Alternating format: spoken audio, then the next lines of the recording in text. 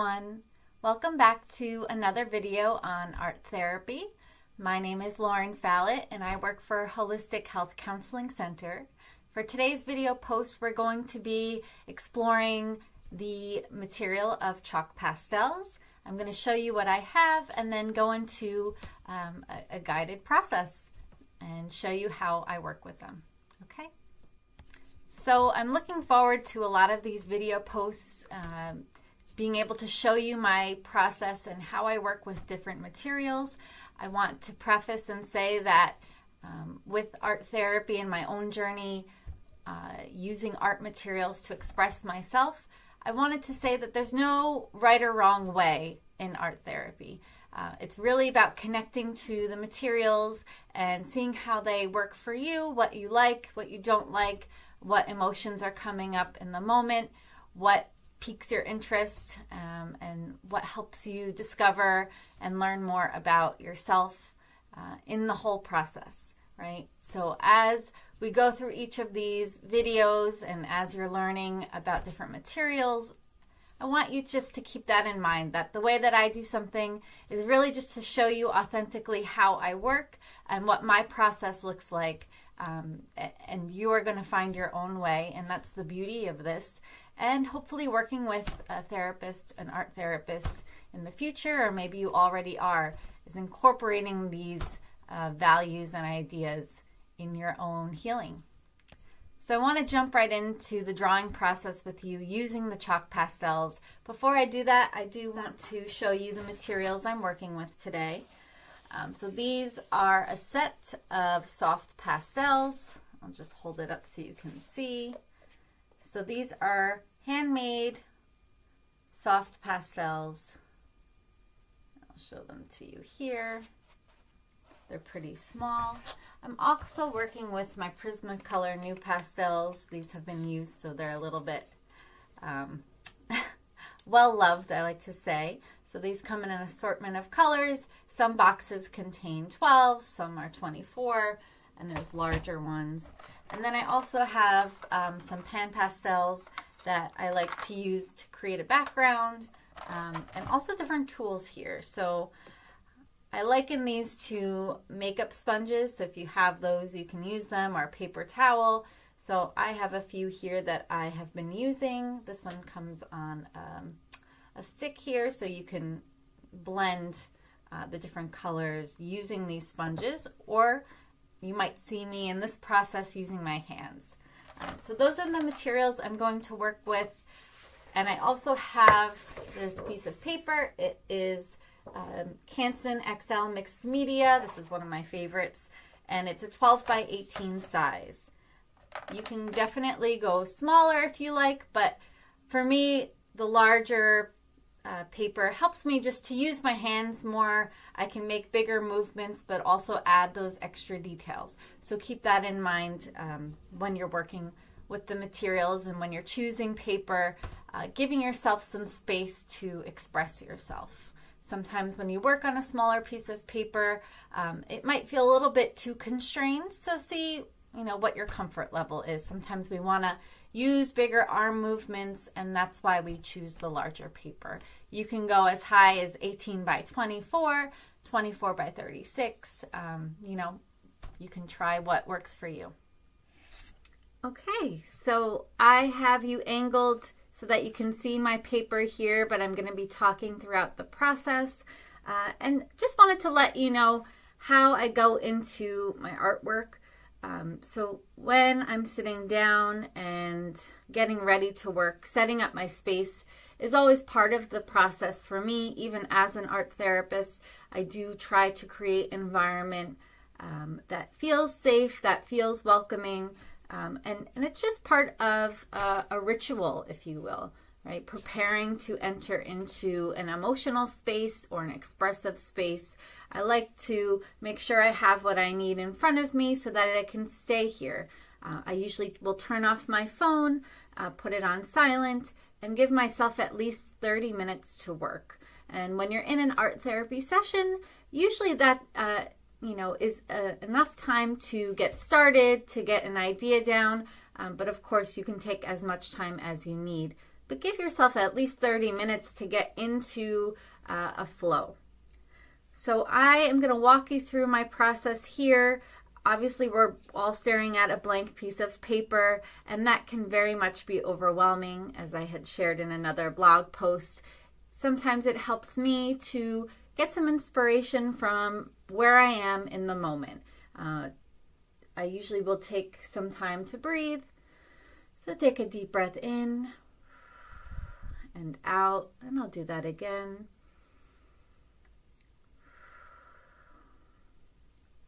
So for today, I am going to just start with process. I'm going to choose colors and see where that takes us, and then I'll walk you through decisions that I make from there. So I am interested in taking my sponge right now and working with the pan pastels that I have. So I would like to create some form of background, and so here I go. I'm going to go ahead and dip it in the white, and in my white there were some colors in it. So you can see there's some blue, so I'm going to just see what that looks like on the page. Yeah, so that makes a beige tone. So I'm going to go ahead and keep working with that light beige tone across the page. And I'm really feeling something earthy and light from this color. And I'm noticing that maybe I want to add a little bit more to this. So I'm going to mix a little bit more. I added some brown and a little bit of green to my sponge, and then went back with the white. And I'm already noticing that this process of going across, really relaxing. I'm paying attention to my body, how it's responding to what I'm doing. I noticed that this hand was getting a little tight, so I breathed in and out and sort of released the tension in my hands. So as you're creating art, very much noticing how your body's responding. Okay, so I'm going to keep on adding the brown to the white, maybe add a little green and yellow.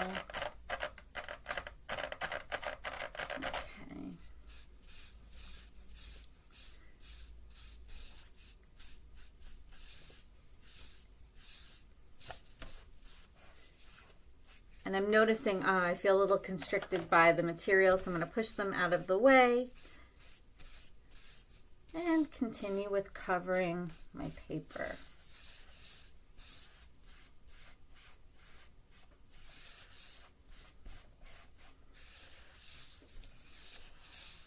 I'm going to go ahead with the green and the brown.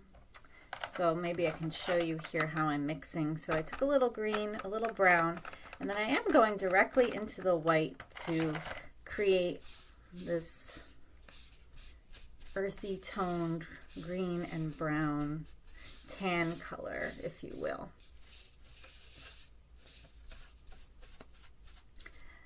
So more recently in my artwork, I have been using a lot more green, a lot more like a peachy orange tone. So I'm going to probably want to bring that in here with that tan tone. I want to bring in a little bit more orange. There we go. So if you have tape, you can always tape down your paper. I like to move mine around a lot, so I leave it free. But if you want to tape down your paper, you can do a little border of tape. And it's artist tape that you would use, so it's low tack, so it doesn't rip your paper when you take it off. Okay. So now that I have a background, I'm going to start implementing my other pastels and kind of work with them and see where it goes. So I'm going to go ahead and take one of my Prismacolor new pastels. It's a little bit harder of a chalk pastel, and just sort of run it over and see how it changes the feel of the picture. So this is sort of a creamy yellow tone. And I really like how it is filling in some of the gaps that the other pastels did not. So if you'll notice, and it may be hard to see, but there is some dust collecting here. So throughout your process, you may want to tap it to the side if you have a garbage can nearby. I like to work with the dust, so I'm going to take my fingers and sort of blend it in. So I had mentioned that the paper that I'm using is a mixed media paper by Canson. I like it because it does have texture. It holds the chalk pastels, but it's not too textured where it's distracting for me, right? And everyone's going to have their own preference, but usually with chalk pastels, you want paper that's going to have some grab.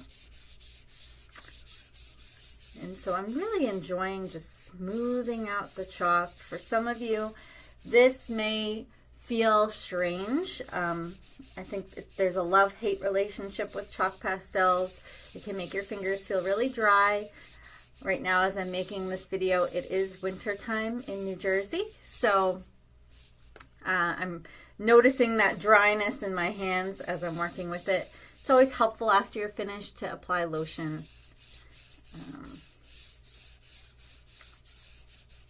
And actually in art therapy groups that I've run in a PHP, IOP facility, I did give people the option to work with latex gloves, you know, surgical gloves. If that's something that helps you ease in, you know, it's not ideal. Obviously, you're losing that sensory experience, but, you know, there's ways around that discomfort, you know, and sort of easing into it. Okay, so I went ahead and did that with the yellow. I think at the top, let me see, and I'm already realizing I'm making sort of a landscape type environment because I have a bottom section and then a top. So I'm going to go ahead with the top and add this sort of pink peach tone, salmon-like, if you will. And I'm going to run it across the top.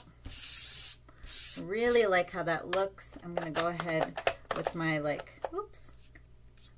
Well, my nails picked off the seafoam green, so I'm just going to kind of work with it at the top here. Sometimes those things will happen, right?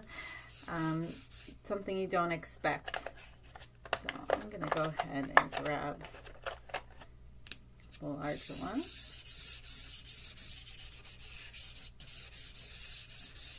Okay, and then I'm going to blend them with this yellow. Sometimes green and pink, because pink is so close to red and it's a complementary color to green, it can make sort of a muddy gray color. So I'm going in with a neutral tone between green and red, which is this yellow. So the yellow sort of neutralizes any grayness that might have been happening between the green and the pink. And just as I'm mentioning that, for those of you who are familiar with color mixing, then this is just a review.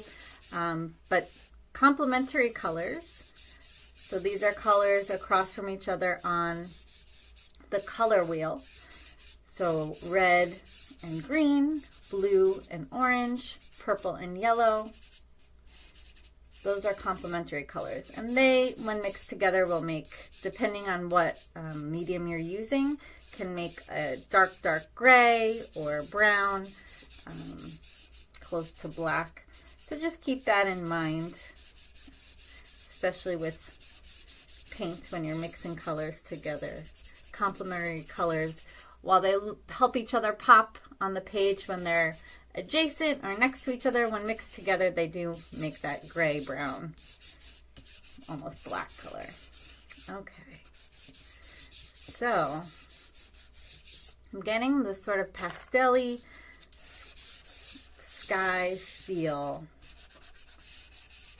And I'm gonna go ahead and just fill out the top. And then with the dust, fill in the rest.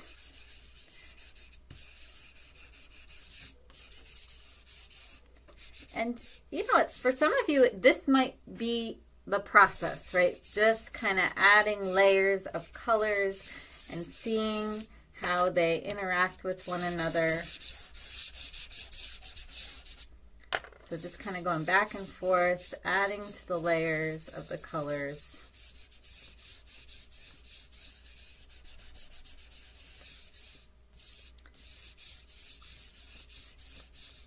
And for some of us, this might just be how we tone the background, get our background ready for anything that's going to layer on top. Again, I have no really idea for this, but I'm getting a sense that there's layers in the picture, so that there might be 3 sections based on how the color was applied. So down here, I'm just going to go and get started with kind of what I'm feeling or sensing. So I picked up this pastel, but I actually think I want to use a little bit of brown. I also want to test the water here. See if I might be able to use this. Pick up some of this color on the brush. So I just wanted sort of a subtle brown, nothing too intense.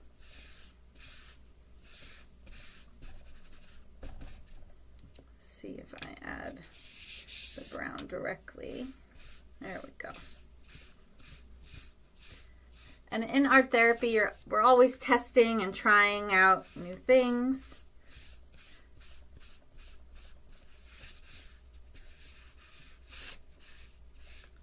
Some things work, some things don't. And that's why I always like to say you don't have to have any experience.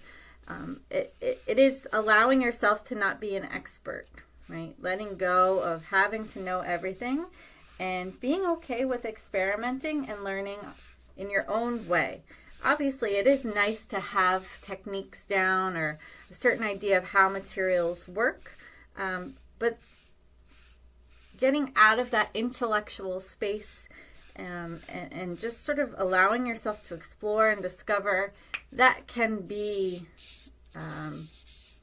even part of the healing process of art therapy, is letting it go, letting it be okay that you don't know, and that maybe there is no right way to know. Yes. Okay, so I'm liking that these striations are happening. There's sort of darker brown areas. Liking that a lot. Okay, so I'm going to go ahead and start adding some darker details. So I have this, I don't know, feeling, and I'm going to open up my chest and my shoulders a little bit more, because I'm noticing I'm feeling a little bit tight. So I want to open that up. I'm going to go ahead in with some spicy colors here. Some reds. And I really like when some of the softer pieces fall off and then I can just add it in.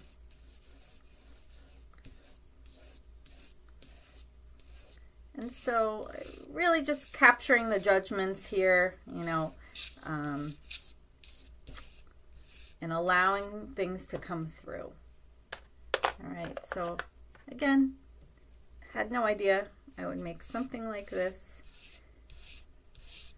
I'm going to go ahead and just keep working with what feels right. This sort of upward movement, repetitious drawing strokes seems like something I need right now. So I'm going to keep going with it and see how that impacts the drawing. I like how this is sort of coming across the layers. So it was feeling very separate to me. So it's almost like this is a way through those layers going up. So I'm taking my hand and just blending up.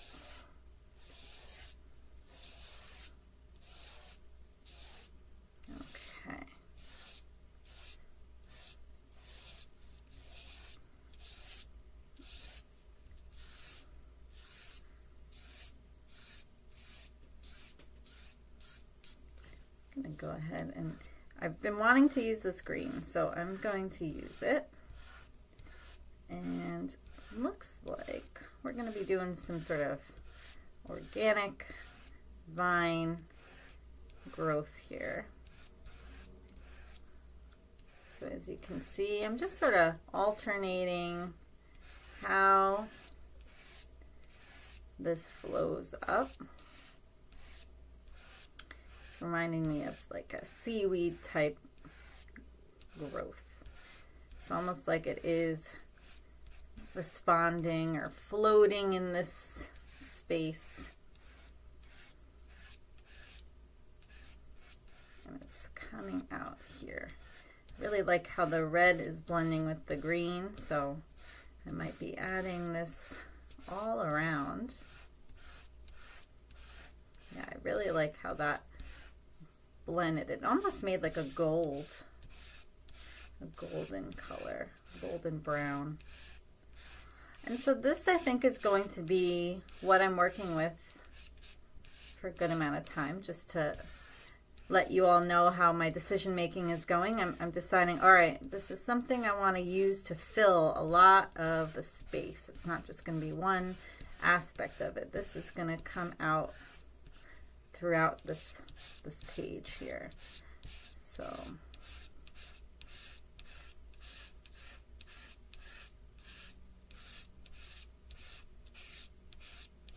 I haven't really done anything like this before, so I'm very excited to be making this video and showing you sort of a transformation in my artwork. Okay, so I'm going to come back to the green, but right now I'm recognizing that I want to pause, because whenever I focus too much on one area, I like to pause, take a deep breath, and figure out, do I want to add anything, add a color, change a color. So I think I do want to add a color to this. And I'm just thinking how I want to work with this green. And I think I want to go a little bit darker, actually. So I'm going to go ahead and start adding a darker green. And probably follow that up with a yellow, so that when I go to blend with my finger, it might create different tones in this sort of growth.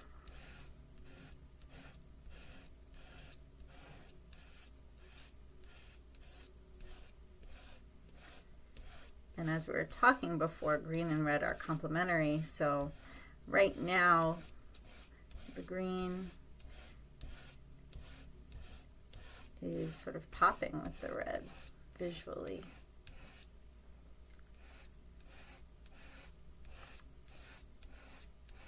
Noticing what I'm listening to as I'm working, I can hear the strokes, that repetition,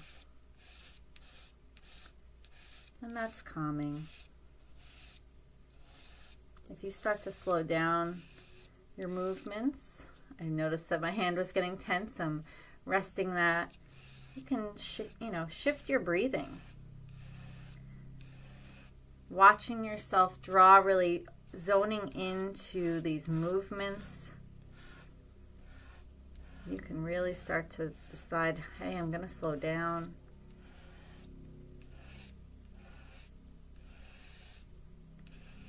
It has that sort of isomorphic experience where you slow down on the outside, and internally we're going to start to slow down on the inside. All right, so I'm going to try this where I kind of like turn the pastel a little bit and make sort of wonky. I want to make these wonky branch-like structures coming out of the more fluid seaweed.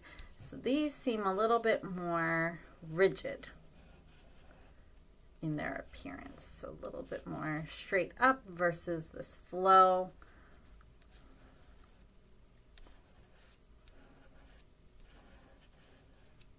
And all I'm doing is sort of twisting it in my hand. All right, so at this point in time, I'm deciding that there's this like whoosh. If I were to give this a sound, it's like whoosh. So I want to work with the red and maybe incorporate it a little bit more fluidly here. So I want it to seem a little bit more integrated. It was kind of looking bowl-like, and I want to maintain that containment, but maybe follow it through with some of these movements that I incorporated in the center. I don't want it to seem disconnected. So to me, this is a way to integrate them, is by adding similar type of strands. It's almost like they're being held, and I want to bring this down to the bottom so it almost looks like this is coming out from somewhere below.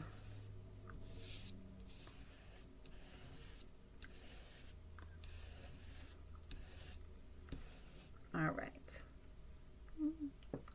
Now I am gonna add in that yellow that I was talking about, because I realized before I have this urge to blend, but before I do that, I want to go ahead and add some yellow on top of all of this.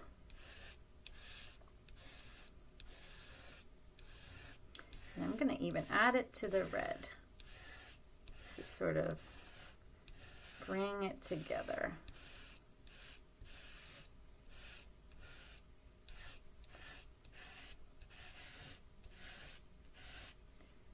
And you might be thinking like, oh, we did all of that work on the background and now it's getting sort of layered on top, but that's okay, right? That's okay. That's the process here, and we're sort of learning non-attachment as well, that change is all right. Sometimes in life we do put a lot of work in certain aspects, and those parts maybe get unnoticed, or you realize, okay, I did all that work putting the dishes in the dishwasher, then I have to take it out. Or I studied so hard on the SATs, but later on in life really doesn't have an impact now, right? So some things are going to stay with us and be visible. Some things go a little bit more to the background, and that's okay. And that's what I love about this process here, is that you're deciding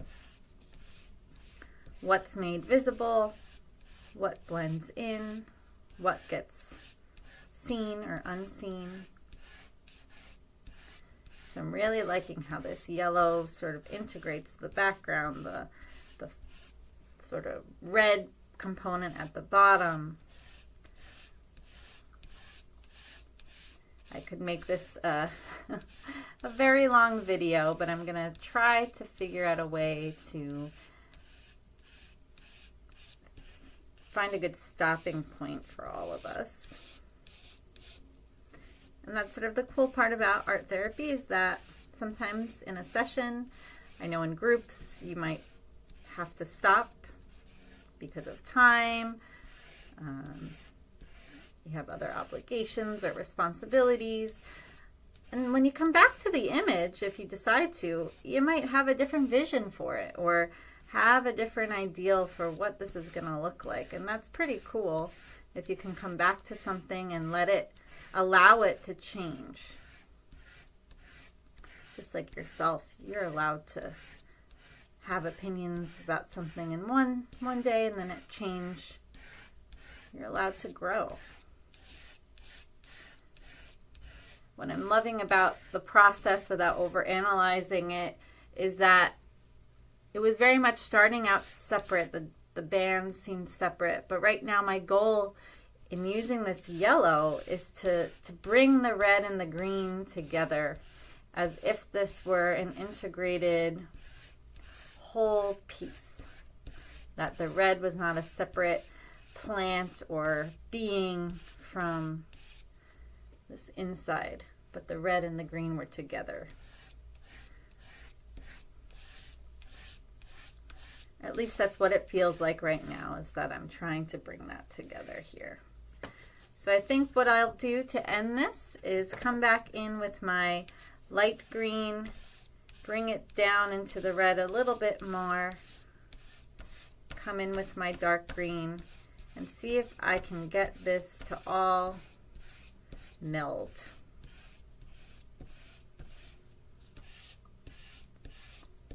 And that's a decision that I'm making that seems right for this image.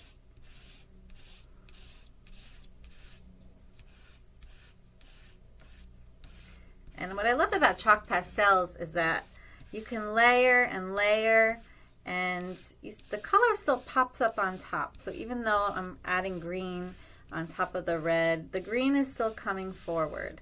And if I were to blend it, of course that might change, but I really love that aspect.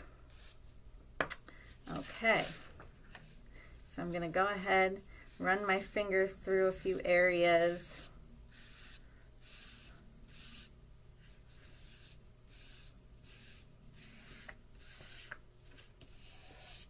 And then I'll stop us here.